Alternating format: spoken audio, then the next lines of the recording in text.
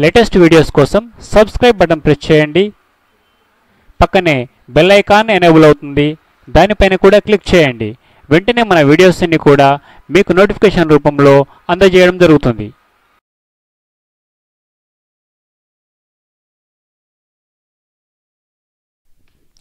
Hello viewers, welcome back to our channel. ఇక్కడ మనకు Kaloji Narayana Rao university నుండి Kaloji Narayana Rao university of health sciences నుండి ఒక నోటిఫికేషన్ గురించి మీకు ఇంతకుముందు చెప్పడం జరిగింది. ఇది మనకి ఇక్కడ కనిపిస్తుంది, చూడండి, మన ఛానల్లో కనిపిస్తుంది. Junior assistant, junior steno posts అని చెప్పేసి. అప్పుడు షార్ట్ నోటిఫికేషన్ అనమాట అది. ఇప్పుడు మనకు దీనికి సంబంధించి ఫుల్ నోటిఫికేషన్ అనేది రిలీజ్ అయింది. అది ఒకసారి మీరు ఇక్కడ చూడవచ్చు. Kaloji Narayana Rao university of health sciences నుండి పూర్తి నోటిఫికేషన్ అంటే జూనియర్ అసిస్టెంట్, అదేవిధంగా స్టెనోగ్రాఫర్కి సంబంధించినటువంటి పోస్టులు రిలీజ్ అయ్యాయి. ఆల్రెడీ ఆన్లైన్ అప్లికేషన్ డేట్ కూడా వాళ్ళు ఇచ్చారు. ఎవరు ఎలిజిబుల్, అదేవిధంగా ఇది వరంగల్లో లొకేట్ అయింది కాబట్టి ఎవరు లోకల్, తర్వాత ఎగ్జామినేషన్ ఏ విధంగా ఉంటుంది, అన్ని విషయాలు కూడా మనము ఈ పూర్తి వీడియోలో మనం చూద్దామండి. ఒకసారి నోటిఫికేషన్ చూద్దాం మనం. ఇక్కడ మనకు కనిపిస్తుంది, చూడండి, Kaloji Narayana Rao university of health sciences. ఇది వరంగల్కి చెందినటువంటి యూనివర్సిటీ. తెలంగాణ స్టేట్ వరంగల్కి సంబంధించినటువంటిది. ఇక్కడ మనకు అప్లికేషన్ నోటిఫికేషన్ నెంబర్ 1/2019 కనిపిస్తుంది.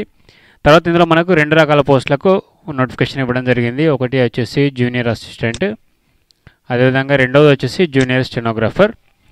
ఇవి వచ్చేసి సంఖ్య వచ్చేసి 15 జూనియర్ అసిస్టెంట్ ఉన్నాయి, అదేవిధంగా 4 స్టెనోగ్రాఫర్ ఉన్నదనమాట. మనకు స్కేల్ వచ్చేసి ఈ విధంగా ఉంది, 16,400 నుండి 49,870. Same scale applicable for stenographer also. అయితే ఇది వచ్చేసి మనకు బేసిక్ పే మాత్రమే, ఇంకా మనకు అన్ని అలవెన్స్లు కలుపుకొని 25,000 వరకు రావచ్చు అనమాట. 24,000-25,000 వరకు వచ్చే అవకాశం ఉంటుంది. తర్వాత మెయిన్గా డేట్స్ కనుక చూసినట్లయితే మనకు 18/8 నుండి ఆన్లైన్ అప్లికేషన్ స్టార్ట్ అవుతుంది. తర్వాత 7/9 అంటే సెప్టెంబర్ 7 వరకు ఈ యొక్క అప్లికేషన్ క్లోజ్ అవుతుందన్నమాట.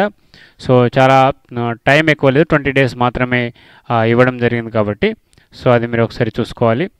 తర్వాత ఇక్కడ మనకు ఎగ్జామినేషన్ వచ్చేసి అక్టోబర్ 20. చాలా తక్కువ మందికి ఇది నోటిఫికేషన్ తెలిసే ఉంటుంది, చాలా తక్కువ మంది అప్లై చేసుకునే అవకాశం ఉంటుంది కాబట్టి మంచి అవకాశం అని చెప్పుకోవచ్చు. ఒకసారి మనము క్వాలిఫికేషన్స్ అవి చూద్దాం. తర్వాత క్వాలిఫికేషన్స్ అనేది ఈ విధంగా ఉందండి. ఫస్ట్ పోస్ట్ వచ్చేసి జూనియర్ అసిస్టెంట్కి వచ్చేసి బ్యాచిలర్ డిగ్రీ పాస్ అయి ఉండాలి విత్ కంప్యూటర్ సైన్స్ అని ఇవ్వడం జరిగిందనమాట. కంప్యూటర్స్ అనేది అందులో మనకు ఒక సబ్జెక్టుగా లేదా కంప్యూటర్ సైన్స్ బ్యాచిలర్ డిగ్రీ అంటే బీఎస్సీ కంప్యూటర్ సైన్స్ అట్లా కావచ్చు, లేదా కంప్యూటర్ సైన్స్ అనేది ఒక సబ్జెక్టుగా ఉన్నట్లయితే కంప్యూటర్ అనేది రిలేట్ అయి ఉండాలన్నమాట.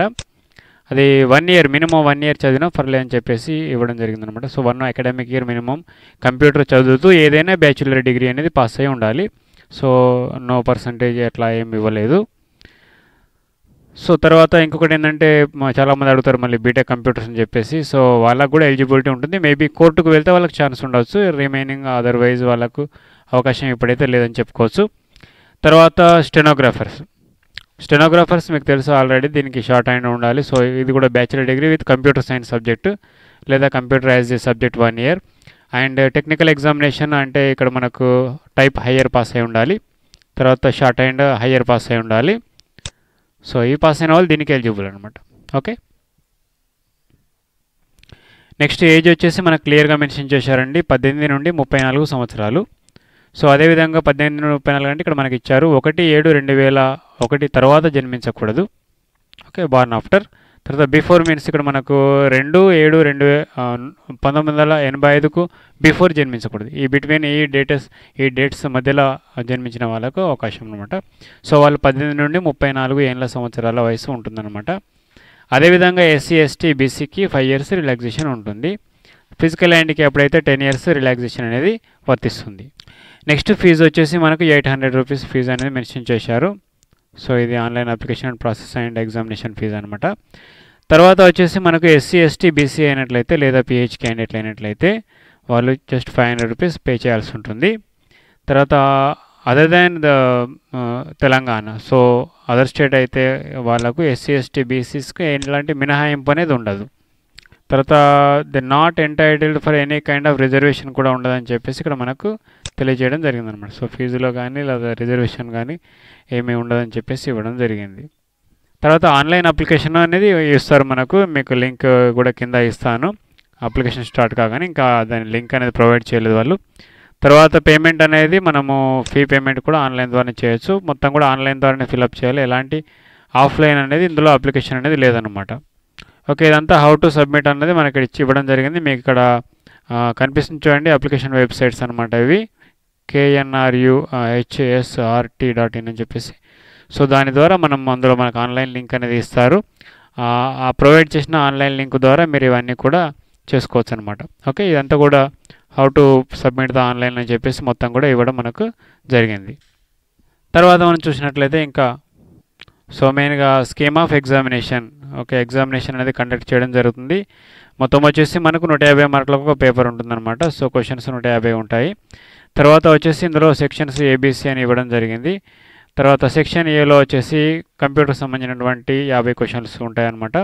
తర్వాత సెక్షన్ బి వచ్చేసి సెక్రటరియేట్ ఎబిలిటీస్ ఉంటాయి. సో ఇది ఇంగ్లీష్ అండ్ ఇంక్లూడింగ్ ఇంగ్లీష్ అనమాట. అంటే ఇందులో అప్టిట్యూడ్తో పాటుగా మనకు English means arithmetic general intelligence, so mental ability లాంటి క్వశ్చన్స్ ఇందులో మనకి ఇవ్వడం జరుగుతుందన్నమాట 50 మార్కులకు.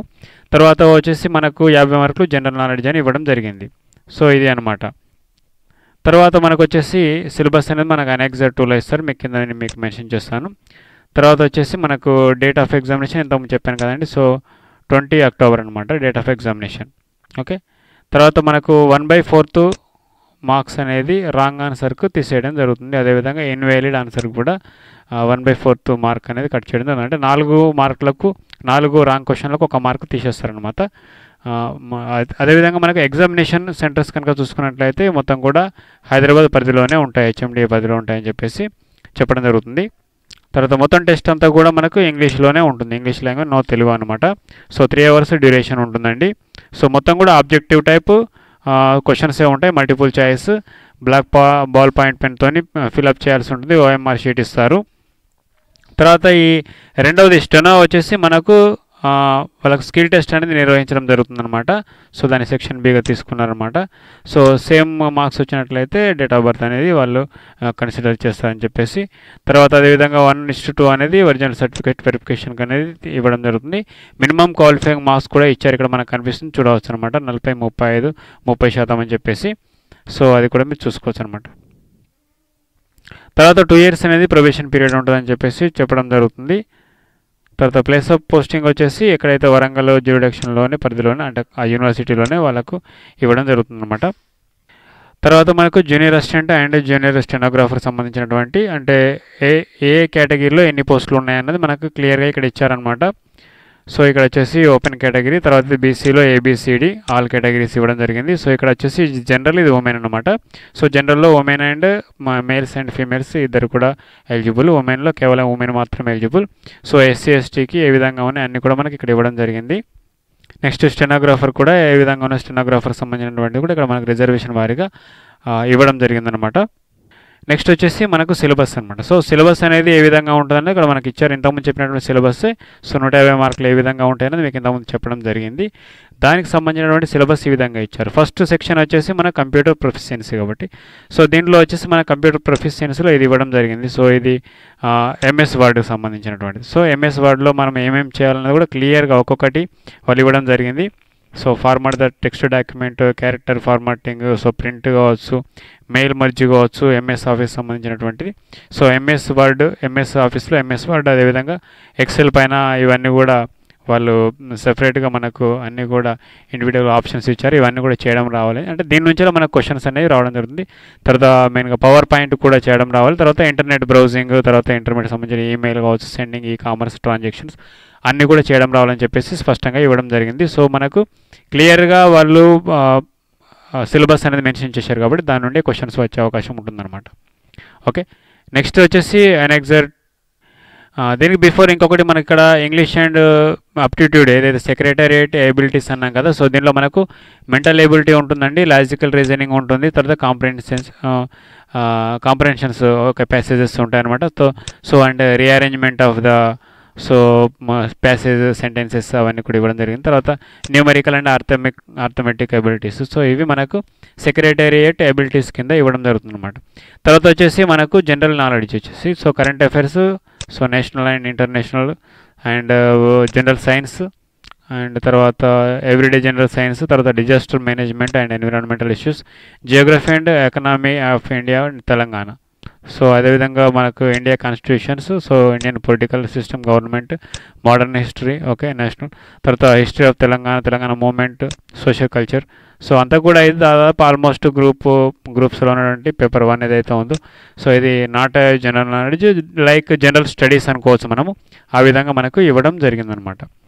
నెక్స్ట్ ఎనెక్సర్ 3లో మనకి ఇక్కడ ఏమి ఇచ్చారంటే సో జూనియర్ స్టెనోగ్రాఫర్ సంబంధించినటువంటిది. సో వీళ్ళకు ఒకటి ఎక్స్ట్రా టెస్ట్ ఉంటుందండి. సో ఇది ఎట్లా ఉంటుందంటే ప్రాక్టికల్ టైప్ టెస్ట్ అనమాట. ఇందులో ఇది కామన్ టెస్ట్. సో మనకు స్టెనోగ్రాఫర్ అండ్ జూనియర్ అసిస్టెంట్కి ఇది కామన్ టెస్ట్. తర్వాత ఈ స్టెనోగ్రాఫర్కి సంబంధించి ఎక్స్ట్రా ఇది మళ్ళీ ఉంటుందన్నమాట. సో అదనంగా ఇది మళ్ళీ నిర్వహిస్తారు. టెస్ట్ ఫర్ స్టెనోగ్రఫీ షార్ట్ హ్యాండ్కి సంబంధించి వీళ్ళకి ఒక 60 నిమిషాలు ఉంటుంది, 30 నిమిషాలు షార్ట్ హ్యాండ్ అండ్ 30 నిమిషాలు టైపింగ్ సంబంధించి ఉంటుందన్నమాట. సో దీనికి సంబంధించి మనకు మ్యాక్సిమం మార్క్స్ ఇక్కడ ఇవ్వడం జరిగింది. మినిమం క్వాలిఫైయింగ్ మార్క్స్ ఇవి రావాలన్నమాట. సో ఇవి రాకపోతే కూడా మళ్ళీ ఎలిజిబిలిటీ అనేది ఉండదు. సో ఇది అండి మనకు ఈ Kaloji Narayana Rao university of health sciences నుండి వెలువడినటువంటి నోటిఫికేషన్. సో దానికి సంబంధించిన పూర్తి సమాచారం మీకు అందించడం జరిగింది. ఇంకేమైనా డౌట్స్ ఉంటే మీరు కింద కామెంట్ బాక్స్లో మెన్షన్ చేయండి, నేను దానికి సంబంధించిన ఆన్సర్ మీకు ఇస్తానండి. ఓకే, ఇది అండి మనకు ఈ వీడియో యొక్క పూర్తి ఇన్ఫర్మేషన్. వీడియో నచ్చినట్లయితే లైక్ చేయండి, షేర్ చేయండి. ఇంకా మీకు ఎవరైనా మిత్రులు ఉన్నట్లయితే వాళ్ళకు తెలియకుంటే వాళ్ళకి ఇది విషయం తెలియజేయండి. సో అదేవిధంగా మరిన్ని లేటెస్ట్ అప్డేట్స్ కోసం మన ఛానల్ సబ్స్క్రైబ్ చేయండి, అదేవిధంగా బెల్ ఐకాన్ కూడా క్లిక్ చేయండి. And thank you for watching.